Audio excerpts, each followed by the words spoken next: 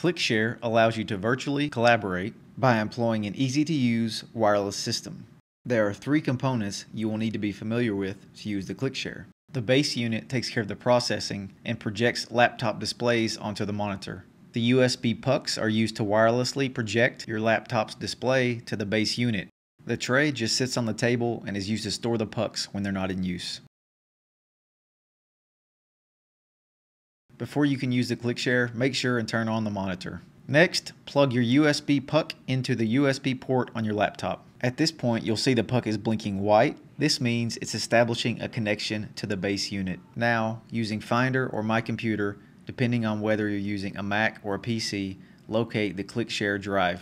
Once you've found it, select the Clickshare application. Once your connection is established between your laptop display and the base unit, the puck will no longer blink and will be solid white.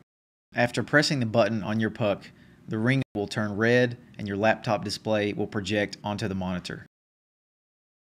Clickshare allows up to 4 users to simultaneously cast their laptop display onto the monitor at a time.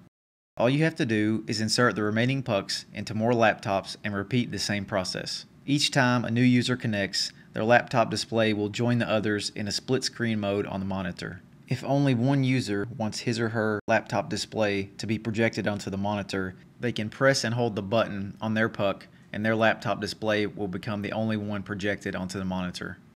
Clickshare is especially useful for video conferencing with grad students and colleagues at a distance.